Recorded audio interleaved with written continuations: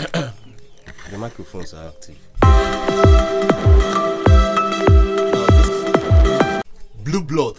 Whenever you hear of blue blood, the first thing that scientifically comes to your mind is the horseshoe crab blue blood that all pharmaceutical industries all over the world use in testing for endotoxins, a type of toxin produced by bacteria. This is to ensure that whatever they are producing, they are these drugs, vaccines, whatever a pharmaceutical industry is producing, they use it to test for these toxins from bacteria. And this horseshoe crab produces the only known naturally occurring amoebicide lysate. That's the active agent used in this. However, conservationists are concerned about the decline of these horseshoe crabs. About 30% of them die after they extract this blue blood, because the process is they catch a horseshoe crab, extract the blood, and return them back to the ocean. But 30% of them don't make it.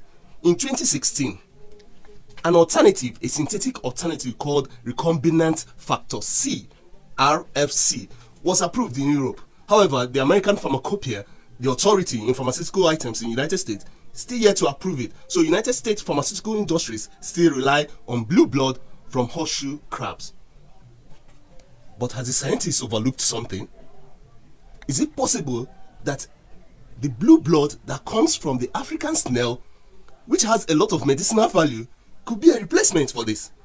It's easy to farm the African snail. I know you haven't heard of blue blood from African snail, but today we are going to show you the process. We're here with Farmer Edet, the expert who is going to extract this blue snail and talk to us about the importance of this blue blood. Now, if you want a documentary like this done for you, there's a number on your screen and an email on your screen. Give us a call and we'll be there. And if your company is located in Abuja or East Environ, where our office is, it's going to be almost next to nothing in terms of financial costs. But right now, serious business. Pharmaceutical industries, pay attention to this video. Research institutes, pay attention to this video. African snails are producing blue blood that is medicinal. So, Mr. Edet, you're welcome to Top 10 Nigeria once again. We're here in familiar grounds. I remember when we came to look at the snails and it was really amazing. Nonetheless, good to see you again, Mr. Edet. Thank you very much, Mr. Paschal. Yeah. So we're here again today. Yes, we're here again, and this time around it is about blue blood or blue water, as some people call it. I've seen the setup. Please talk us through what is about to happen here. Well, as you can see, we are here today again to take our viewers through the process of extracting blue blood or blue water in a more local way that everybody can adopt. So that is why we are here today. All right, so without much ado, let's get into it. What are we doing first now? What we are doing first is we have a lot of things here because in when you are getting or extracting the blue blood from the snail, the blue blood is also a process. That is a processing process. Okay. You extract the blue blood before you now go into processing, because those snails that you are going to get the blue blood from has to be processed and sent to the people that we normally supply. Okay, you're talking of post-production of yes. snails from their shell to a package that can stay on the shelf. Yes. All right. Because the first stage is for you to extract the water. After extracting the blue water, then you now process the snail, package it, then you now send it to supply. Now, I'm sure what's on everyone's lips is, what is blue blood or blue water? Why is it called that, and what is it used for? Well, just like I think blue blood is something that I've really come to realize that we can really get this from the snail.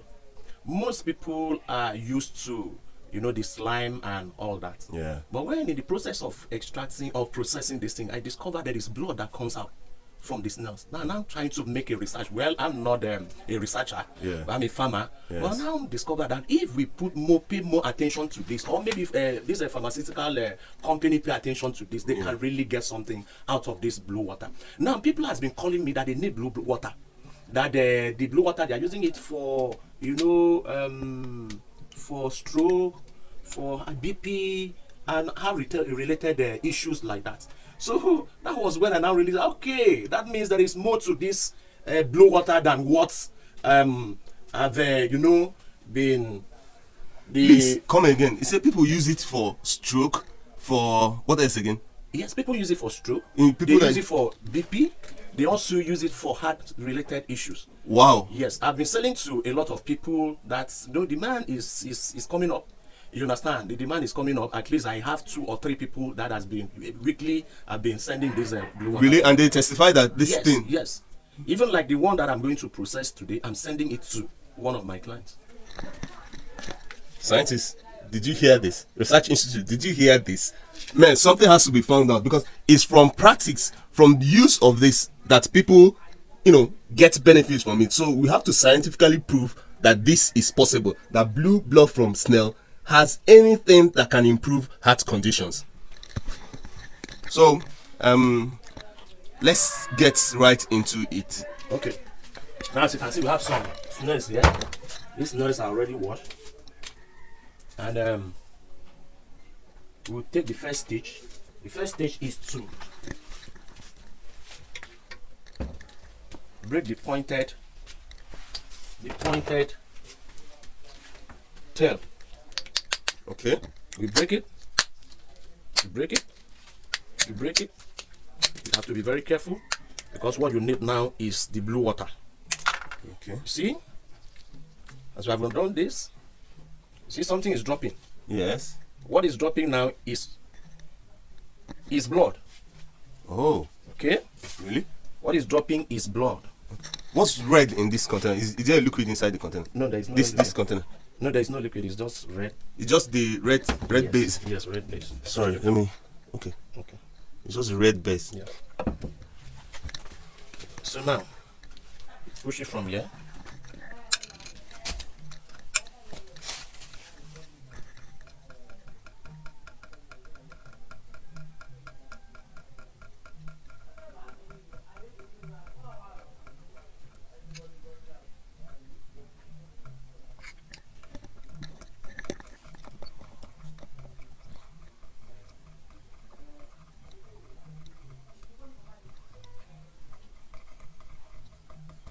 Wow, there seems to be a lot of it.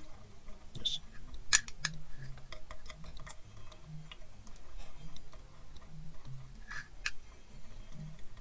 Oh. Snail is all about water. You can see. We are done with this. Okay. We are done with this. Now, we'll take the next one. Now you do the process. Still continue with the same process. You have to be careful when you are doing this.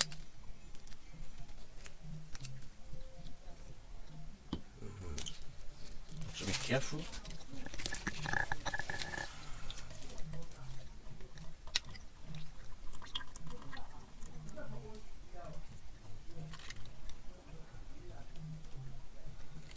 This comes with slime. Yeah, I don't need slime. Okay. I don't need slime. This is the slime. But the slime still has some benefits. Yes. I heard some Because we people- are not, because slime is used for cosmetic. Okay, the cosmetic industry uses Yes, slime. use the slime. But we are not concentrating on slime today. Okay. What we are doing today is to extract the blue water, which is the blue blood from the snail. Yeah. So anything slime, we have to take it off. Okay.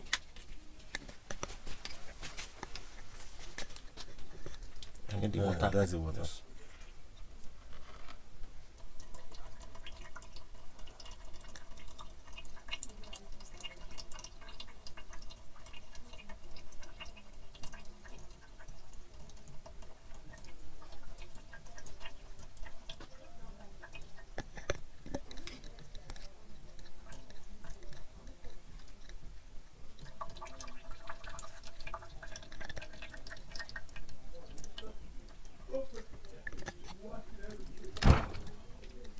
Wow. Okay. Can really see the blue color. Yes, the blue color is coming up. Yes, I can You really see it?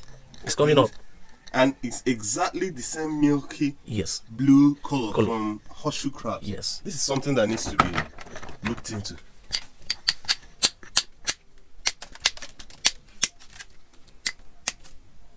"25 snails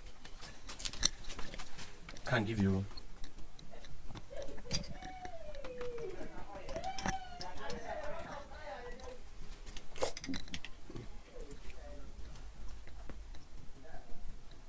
there's some water we don't need from this. You have to be very careful. Yeah. This water is not blue. Yeah. This mixed up with the Slime. slime. This is not blue. We don't need this. Okay. That's mixed up. So you have to be very careful when you are removing this. What we need is blue blood.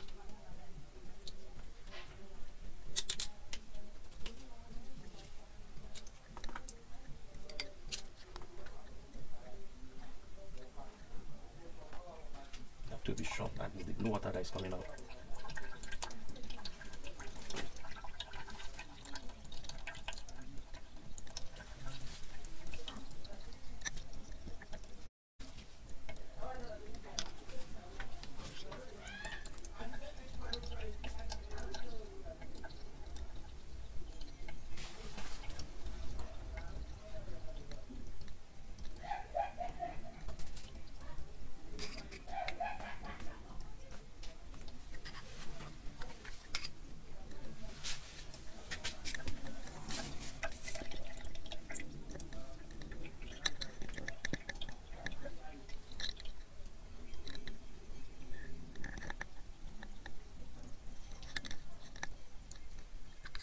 We're done with this.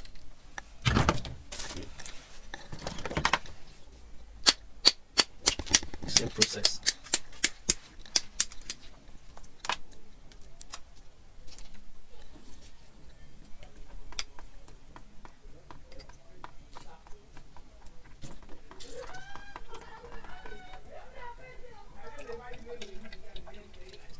But the people that use this for medicinal value, did they let you know of how they administer it? Yes. Okay. Mix it with honey. Wow. Local, this natural honey. Okay. That is what they mix it with. Can also add a little of things like ginger or garlic. Oh. Yes. Wow. Wow. Every day we learn new things. So. It's interesting. Well, we have done our own bit. We are not a researcher. Yes. We are only farmers. We are farmers. We have done our own bit. It's just it's led for the pharmaceutical industry to take over from there. Yeah. And do their own research and come up with something beneficiary to. Yes, So, I can't agree less, man. This is actually the fact. If some people are using it and it's beneficial to them, then people suffering from the stroke, this is what they will advise you to take. wow. This is what they will advise you to take. They mix it with other things, but I think it's really very helpful. Wow. Yes, it's really. In fact, with what you have seen here, see the blue water. Yeah. We have only four snails. has Four given us snails this. are giving us this. Yes, four snails has given us this. So by the time we finish like the 25 pieces of the snail here, we'll have like almost about 1 liter of this water. Wow. Yes. Wow. So that's a high production rate too for these snails. You know, value chain in snail is something that people should really not Overlook. Because in snail you can get slime. In snail you can make use of the shell Yes. for calcium. In snail you can get the blue water. In snail you can make a lot of things with the snail meat. You understand? There are different ways of processing snail meat. You understand? Some people may use it for soup, some people may use it for prepare it like a dry suya. Yes. Some people will fry it. Yes. Some people will dry it. And it's a healthy meat. Yes, different. Low in cholesterol yes. and. So when you look at that, the nutritional value and benefit from snail is something that we should not overlook. It's something that we should not overlook. Yes, I agree.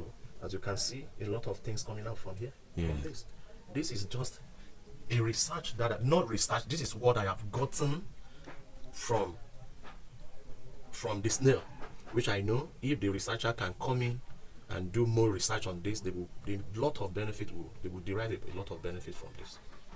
You understand? So we still continue with our process. Now imagine how this would have been if there are, equipment, or this is just locally extracting it. Yes. The best way a farmer can possibly do. Imagine if this process was modernized and a lot of checks are put in place. That's why we're also looking up to government for intervention and all that, because we may not really have finance to carry on with those kind of research. Yes. But if government comes in, you understand, with the help of the government, we can move to the next level. You're right. You're very correct.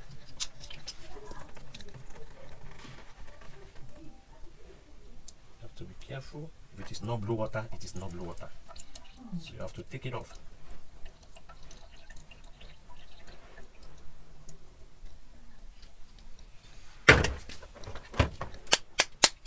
This water, this particular species of snails is what we call Ashantina. Okay. Yes, Ashantina is the biggest land snail. So this is what we are using to extract the water. But can you get it from other species? You may not really get it from Folica, because Folica is the smallest. Okay. So you may not really get as much as what you're getting from here. Okay. The same thing, the Marginata can also give you the same, but not as high. The quantity may not be, the volume may not be as high as this. Yes. So, but Folica may not really give you. Okay. You may not really get this from Folica.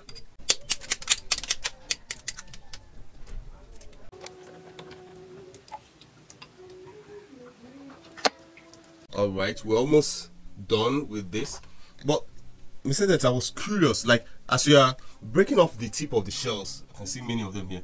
Does that mean that the snail is dead? Actually, the snail is not dead, because I've tried as much as possible not to tamper with the intestine. Okay. It's only when you tamper with the intestine that we will now say that will affect the snail. Okay. But since I did not tamper with the intestine, that means we can still bring the snail back to life. Okay. By doing what we call shell patching. Oh. We can patch up that particular area that we have